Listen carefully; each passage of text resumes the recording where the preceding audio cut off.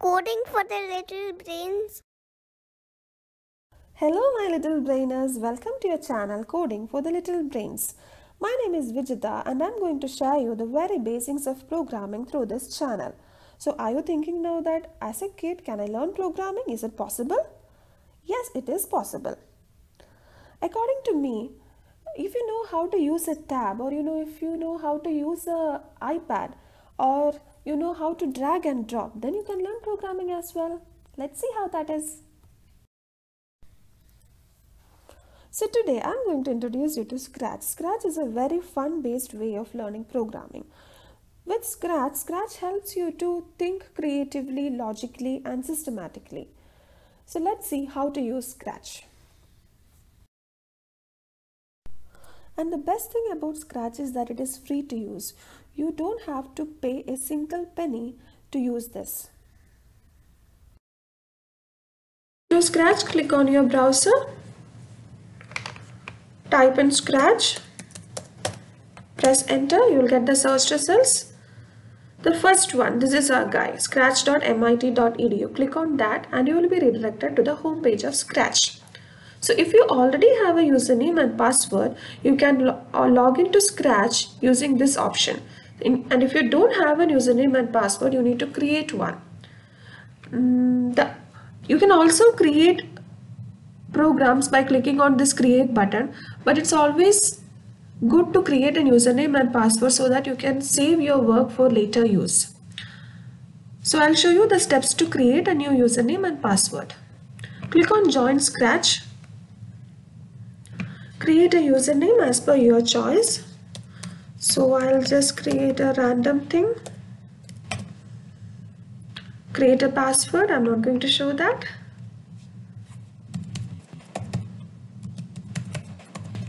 Click on next. You need to mention which country do you live in. So I'll just say United Arab Emirates. Click on next. You need to mention your date of birth.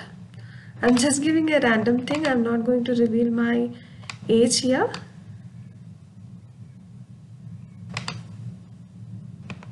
Next. Click on next. Select your gender. Again click on next. And here enter your email address and click on create your account. So I'm not going to click on this one now because I'm not going to create a new account because already I have got an account. So once you click on create your account will be created, and then you can log in to Scratch using the sign in button. Click on sign in and then click again. See, now your name will be coming here. Your username will be coming here. Now click on create and you will be redirected to the main environment of Scratch. The environment where we will be working. So when you first see this, it will look a bit overwhelming, but don't worry, this is all very simple. So this is the most important part here. This guy here, a little cat, this is called a sprite, and in Scratch we program the sprite. Like we can make him move, we can make him jump, we can make him draw, we can make him change the costumes, we can make him cry, we can do everything.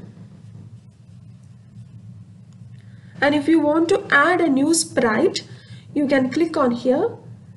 There are so many options. You can choose a sprite, you can create it in Paint, you can upload a new sprite which you have already created. I'll click on choose a sprite and see there are so many options already available, and you can click on any of the sprite you want.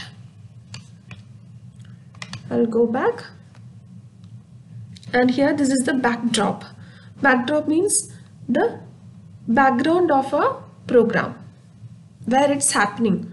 Suppose you want this little guy to walk on a beach. So choose a backdrop. You can also upload a new backdrop if you have. So I'll select, let's make him go to Malibu. He's in Malibu now. So that's something you can do with the backdrop. And now this is our main part. This is our canvas. These blocks in Scratch, how we do programming is we'll drag these draw blocks here and we'll make the sprite do all these things. Okay. So there are so many different blocks available here. Motion, that means we can make him move. Looks, we can change the way he looks. We can also make him say something. Sound. Events, like when the backdrop switches to, that is one event here. So you can switch the backdrop and do some programming accordingly. When flag click, that is when this flag is clicked, you want something to happen. So I'll just drag this here. When flag is clicked, I want the cat to cry meow. So when flag clicked and the play sound meow until done. See, it's that easy. Let's see what the costume is. Now this sprite has got two costumes, costume 1 and costume 2. If you see, the legs positioning is different in both the costumes. So we can make the sprite walk by using these costumes. And we also have a sound tab. This is the sound that we played when the flag was clicked in. And you can also choose a sound you already have, or you can also do a recording from Scratch itself. So now let's get the sprite do something. Now my objective is to make the sprite move, and when it touches this edge, it should come back and start again. So that's my objective. So I'll first drag this one when flag clicked, and I want the sprite to move. So I'll go to motion, then drag this one, move 10 steps. So I'll reduce this to 5. So when flag clicked, this sprite will move 5 steps. Now if you see, the sprite is not changing costumes. That's why the legs are not getting changed. So we'll fix that. So in order to fix that issue, we'll go to looks and click on the next costume.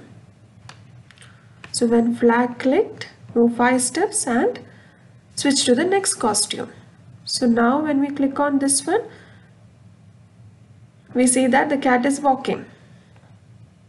But when in a program, we cannot keep on clicking this always. So how to fix that? To fix that, we should do this in a loop, right? So let's go to control, and here you can see so many controls over here. There's a if condition, you can make some decisions based on some events. Then you can repeat. This is our loop. So what this repeat will do is when you click the flag, whatever you are seeing inside the repeat block will be executed for the number of times you have mentioned here. So now I'll say repeat 5 times. What to repeat? Move 5 steps and switch to the next costume. And again click on flag. Nothing is happening, right? Do you know why nothing is happening? Because these two blocks are not connected. You should always connect the blocks to make it working. And I'll drag this to the bottom of when flag clicked, and now when flag is clicked, see, now we can say that the cat is running. See, now it is about to reach the edge. So let's see what happens when it reaches the edge. See, it's not coming back, it's just running from that position. See, it's running from that position. So let's see now how to fix that one. So for that, we should go to sensing. What should we sense? We should sense the edge, right? So drag this one, touching. There are two options here, touching mouse pointer and touching edge. Now I have dragged this one. Let's see if something is happening. Is there anything happening? No. Why? Because we are not adding the control to make the decision. We should make the program decide whether it has touched the edge or not. So for that, here we have the if condition. So drag this one, and then you see the diamond here, not diamond, sorry. This shape, it's a hexagon actually. This one. So this is our decision box. So drag this one over here. So now what we are saying is, if the sprite is touching the edge, do something. What to do? It should either go back to a random position or go back to a specified position. So now let's say go back to a random position. Go to a random position. And there also we have random position and mouse pointer. Two controls are there. And then drag this inside the repeat block. So what this whole thing is saying, when flag is clicked, repeat what is inside the repeat block for 5 times. Now what to repeat? Move the sprite by 5 steps and then change the costume. And if the sprite is touching the edge, then go to a random position. So now let's see what will happen when we click the flag. Now I will repeat this for 20 times. See, whenever the sprite is touching the edge, it is going back to a random position. I'll make this 100 so that we can see the effect. See, whenever it is touching, it is coming back to a random position. So that's our first program for today. I'll come back with a new video for you next week. Till then, keep exploring and keep learning. Bye. Coding for the little brains. Please share, like and subscribe.